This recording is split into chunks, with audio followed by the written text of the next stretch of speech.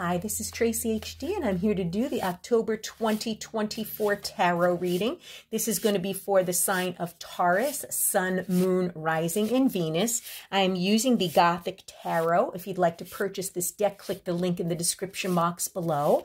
As I shuffle the deck, I'm asking all light beings, angels, and God, please relay the message and share with my viewers the highest good of all. The beginning of the month, we're going to take the top card. Middle of the month, we're going to take a card from the center. And the end of the month, we're going to take the bottom card. Okay, and let's see what we have here, Taurus. We begin the month of October with the Knight of Pentacles. Okay, and the Knight of Pentacles is the slowest moving knight in the deck. However, he does arrive on time at his destination, okay, with all of his T's crossed and his I's dotted. Okay, so if you've been waiting on something, to show up for all of the hard work that you've been doing, this is a sign that the work that you've been doing is going to soon pay off. Okay, you may need to hold for just a little while longer to see it because, like I said, this is a very slow-moving energy. But like I said, this knight does arrive. Okay, and he does, bring results for whatever effort you've already put in. This knight may also be bringing you work or money or even love in the beginning of the month. And then in the middle of the month, we have the Queen of Swords. Wow. Queen of Swords might be somebody you're dealing with in the middle of the month. This could be an air sign. It could be a Gemini, Libra, or Aquarius. Or this may be the energy that you are taking on in the middle of the month. The Queen of Swords is the queen who has been through it all. She has a lot of wisdom.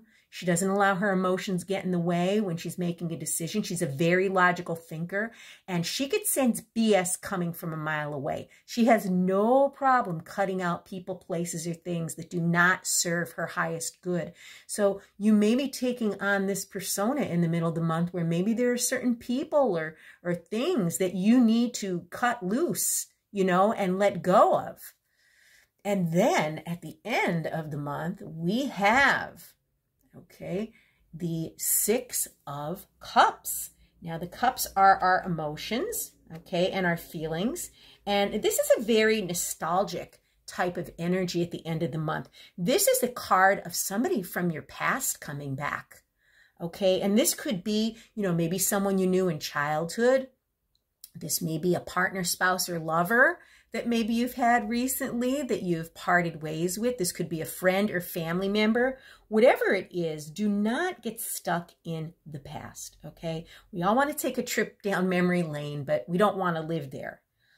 If this person coming back from the past was someone that, was toxic, then, you don't want to get caught up in the nostalgia of old memories. Remember the bad memories too, you know what I mean?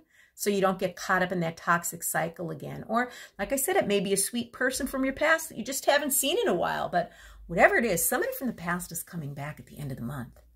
What an interesting month for you. If you've enjoyed the reading, please hit the like button, help the channel grow. I'd appreciate it. Drop a comment down below if this resonates with you. If you'd like to purchase the deck, click the link in the description box below. But above all, subscribe because I will be back with more.